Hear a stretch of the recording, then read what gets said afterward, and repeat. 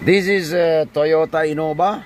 The problem is there is it's not shifting properly.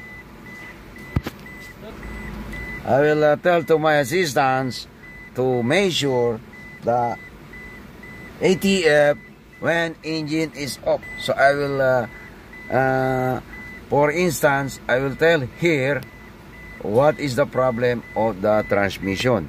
I will show you how. Okay, it's engine off.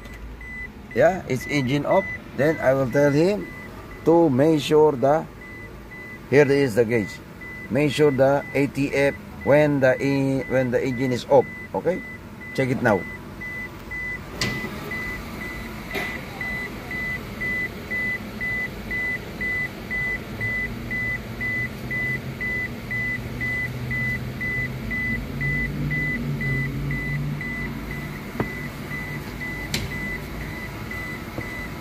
Wait.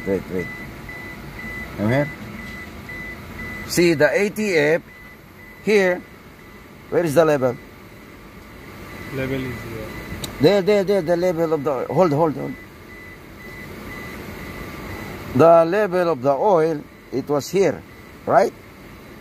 Because the engine is off. Lastly, I will tell you what is the problem of the transmission. Look at me, okay? This is the level of the oil when the engine is off. Okay?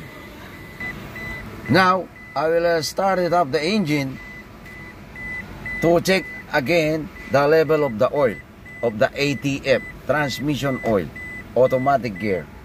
Okay? This is automatic gear, Toyota Innova.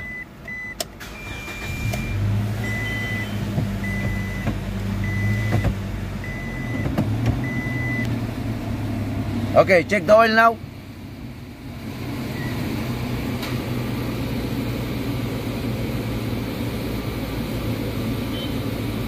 What's here? Where is the level?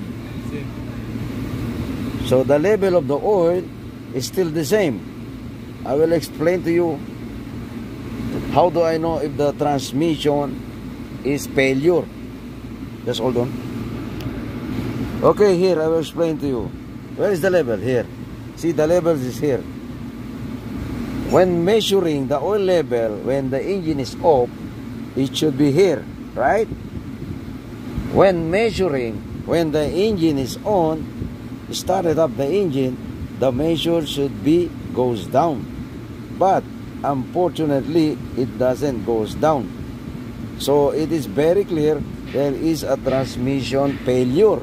I will explain to you what is the problem now. Okay, put it up. See, I'm here underneath the car.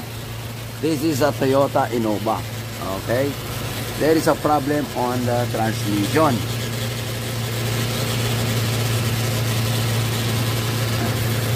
The transmission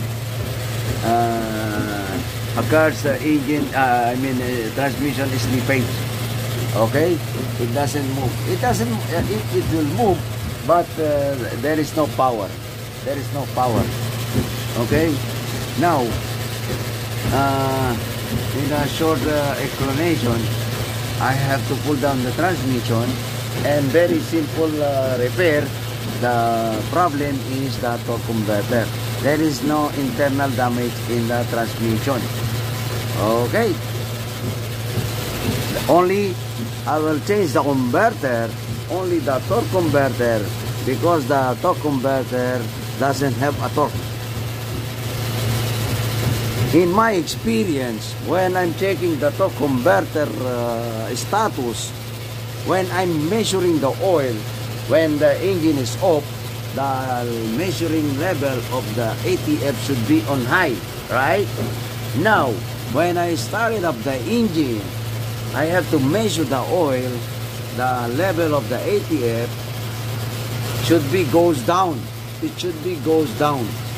It goes to correct level, but it doesn't. So that is 100%. There is a torque converter problem, and that is the causes of the slippage. Anyway, there is no problem on the clutches or something, only the torque converter. I'm sure 100%. That is my diagnosis based on my experience. What's that? Okay, that's it. Toyota Innova, ha?